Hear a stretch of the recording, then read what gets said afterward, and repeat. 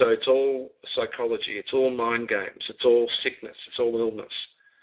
And as we stand and as we know who we are and what we are, our life is not determined by one court case, one hearing, one word, one sentence, one issue, one writ.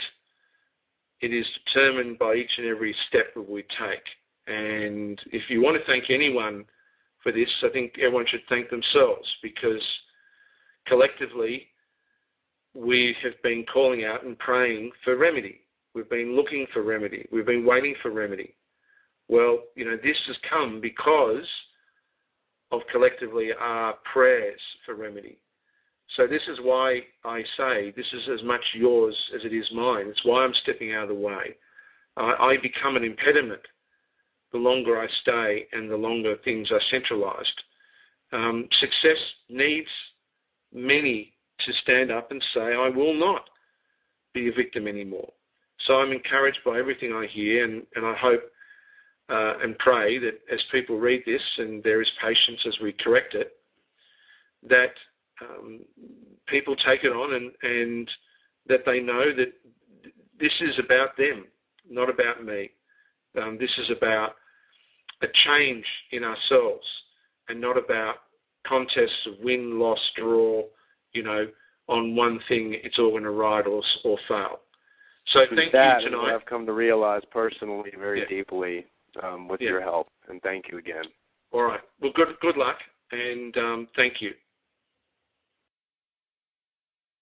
Thank you so much, Cosmic Thought. And Frank, again, is wonderful. I mean, what we're doing each week is we're bringing competence in the restoration of law. And is with dynamic information coming forward, we see that, as you were suggesting, and it's rightly true, is the more we actually start to collectively think, and in the case of like answering prayers for remedy, it actually starts to happen out in the real world, or in the dream, in the rules called matter. So absolutely important.